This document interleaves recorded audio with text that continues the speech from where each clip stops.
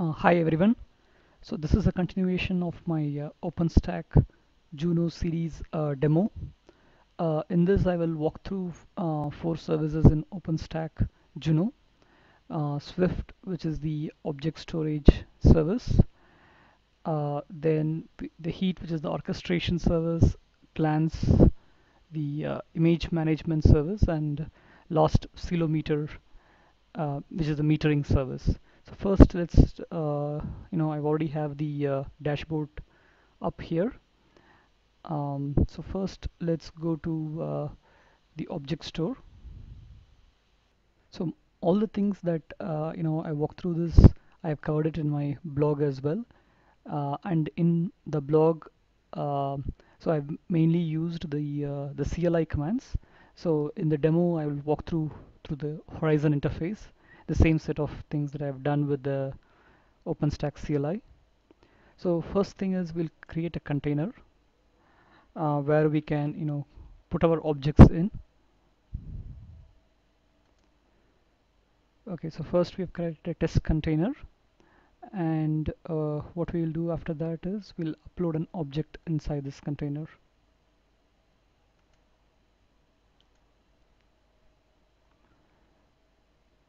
Okay, so we call this as test object,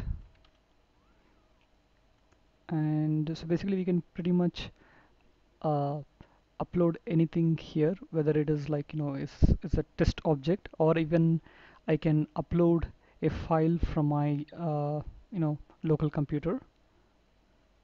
So here we can choose a file. So let's say that I want to put my local.conf that I have created, so I can upload that. So now I have uploaded 2 objects. One is a test object and another is a local.conf. So now if I view the container detail, so here the container itself is a private container. I can make it public if I want. So let's make public.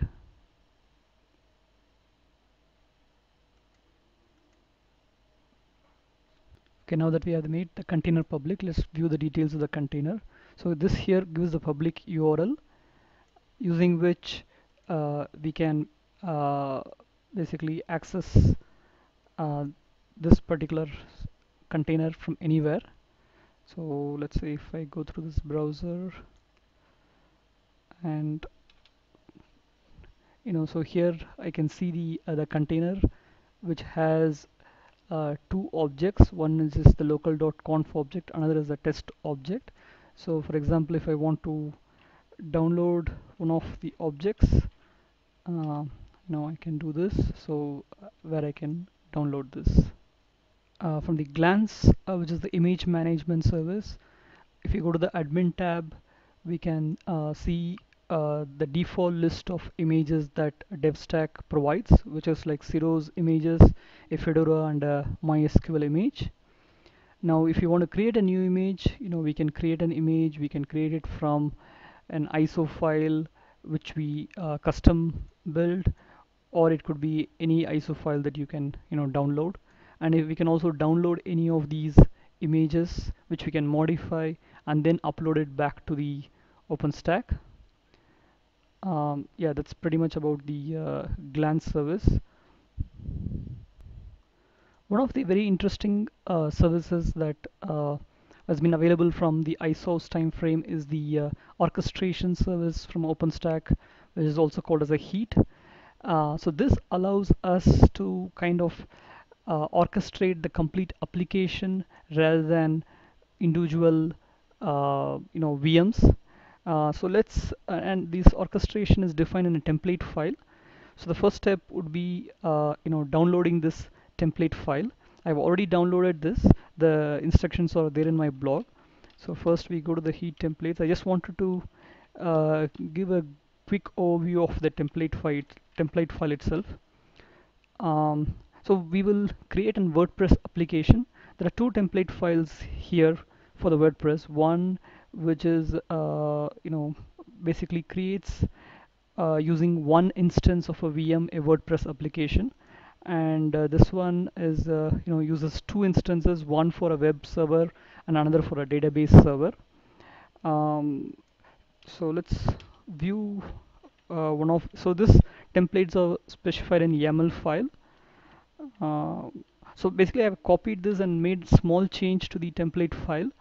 The only change that I have made to the default template file is I've created a new flavor which is called as M1 tiny small. The reason I had to do that was because Fedora needed a slightly larger disk size and RAM size, and the next largest template size I did not have enough hard disk space in my host itself. So other than that, this is a standard whatever is it's a hot template file in the YAML format. So basically there are three sections here. The first section, description, which talks about what this template file is. Okay, this is for creating a WordPress application. The second part of the template is parameters. Basically these are what are the input parameters that this template file will take. So in this case, basically flavor is one of the instance type. The image, in this case we are going to use the Fedora image, which is the default value. And then what is the DB name? So for every parameter there is also a default value. So if we don't give any input, it takes the default value, DB name, DB root password. Okay, resources. So this is an important section here. So this is where we define what are the resources that's going to be part of the template, and the resources could be a VM, storage, networking, could be anything that is needed for the application. In this case, we have defined a particular a VM. So with the input parameters that we have specified above, and then here this part of the template talks about what are the initialization script that uses the cloud init infrastructure that needs to be run on the VM to set up the WordPress service. So basically it talks about installing the Apache server, the database, the WordPress application, and then setting up all the necessary things for the WordPress. So that's pretty much in this section.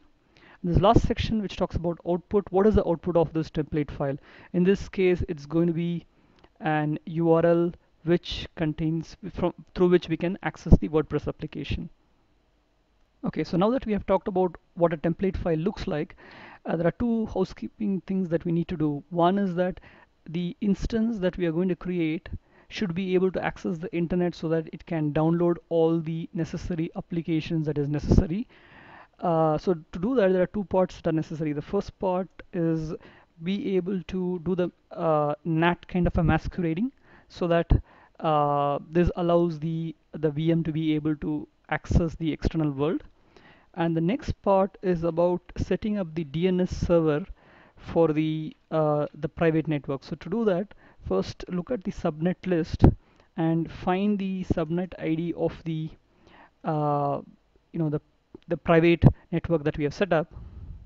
Next, find the DNS server which is present on the host. So note these two things, and then what we can do is update the the private DNS server for this particular private subnet. So this is the command that we need to do. So here we update two things. One is the DNS server, and the other is the subnet ID. Okay, so now we have updated the for this particular subnet we have specified the DNS server. So this will allow the instantiated VMs to be able to access the external world through the DNS names. So the last part that we need to do before starting the the orchestration service is basically creating the new flavor. So what we have to do is go to the admin flavors, and here we can try to create this flavor which has the custom size that we want. So I specified a tiny small, it's a custom name flavor with 1 vCPU, 512 meg RAM, 4 GB hard disk space, and let's create this flavor. Okay, now we are ready to create our WordPress application. So first go to orchestration stacks. So here we click on the launch stack. So here let's choose the particular template file where we have the necessary thing to create the WordPress application. So we go to the heat templates, the hot template format, and here we select the single instance YAML file. The next step, here we specify the bunch of parameters that is necessary for the WordPress application. Okay, so here we choose the basically the custom instance flavor type that we created earlier. We use the Fedora image ID, and for all the other things, the DB name is WordPress, and the username and password we can create whatever we want here. The stack name is WordPress 1, and that this is the template file that is needed to access SSH into the instance. We should have created this earlier, and let's create the launch. Okay, so we waited for some time for the stack creation to complete. So we can see the stack creation here is complete. So we can see some information when we click on the stack related detail. So the URL is not yet out because in terms of downloading all the software, that is not yet completed. So here we can look at the some of the information. One interesting thing to note is corresponding to the stack that we created, if you go and look at the instances, the corresponding number of instances would already be created, and so that is basically the Fedora instance where the WordPress application is going to be installed. So here we can see that the instance creation is complete, and as we looked earlier, the URL output is not yet ready because the installation of the whole WordPress application is still ongoing. To see what is happening under the hoods, what we can do is we can try to log into this Fedora instance. So to do that, first let's see if we should be able to ping to this instance, and let's see if we can basically now we are use the key to log in, and we use the EC2 user as a username, and log into this particular VM. And so what we can look here is basically if we can see if the HTTP is started. So what we can see here is basically it is running all the installation related stuff. To see the status of the installation, we can go to the where log directory, and there are two files which is related to the cloud init, and you can look at that to see what is the current status of the installation. So this will take quite a bit of time, so we'll just hold on for some time. And another thing you just want to make sure is from here we should be able to ping by the host name. That's using the DNS and the masquerading thing that we set up earlier. Okay, we waited for around 10 to 15 minutes for the installation to complete. So if you look at the events, it says it completed around 15 minutes. And we can look at what are the services running on the VM itself. So if we look at HTTP, so it's running the web server as well as the database itself. And to access the WordPress application itself, so this is the URL.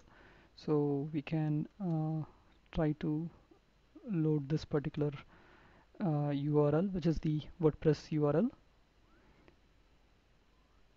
Hooray! So we have the WordPress application that is created using a heat template. And when we delete the complete stack, even all the instances and everything could be deleted. There is also one more template in this file in the same directory which allows us to create like a 2-instance WordPress application. You can try that. So the last one I wanted to cover here is the Ceilometer, which is the metering service. So if we go to the stats, here we have the different metrics that is listed here. We can look at how the metrics change over time, and also we can look at the daily report, where we can see the snapshot of all the reports. Thank you for watching.